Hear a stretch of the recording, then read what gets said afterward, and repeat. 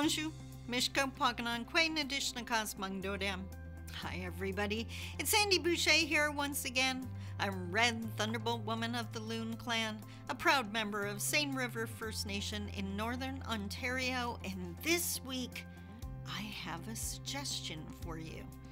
It's actually something I've been wishing for a long time, and if you could help me make this a reality, well, then we could be best buds for life.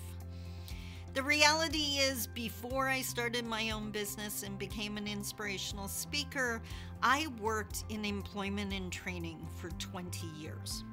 We helped Indigenous people go back to school, find a new job, or even start their own business. And obviously, we worked with a lot of employers, whether it was nonprofit or for-profit businesses looking to hire people. What many of them didn't realize, the employers I mean, is that to hire an Indigenous person, that Indigenous person is now entering a cross-cultural relationship. Now, often we think because the First Nations are located within Canadian borders that it's all one country. That absolutely is not the case. More accurately, it would be like you taking a job in Japan, having to learn a whole new way of doing things, new rules, new expectations, and new values. That's why retention is such a challenge. We have employers that hire Indigenous, but are they able to keep them on staff?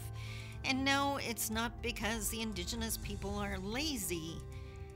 It's just really hard to work in a cross-cultural environment, especially if no one else understands what that's like.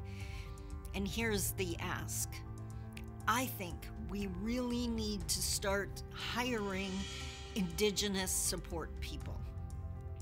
If you're going to bring on a new Indigenous person, especially if they're like a summer student or someone who's just graduated, there needs to be another person on staff or hired as a consultant that they can call and talk through these challenges with.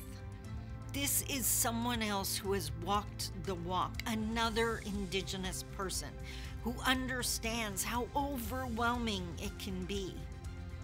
That extra support can change your retention numbers, and it's just not something that we can afford to go without.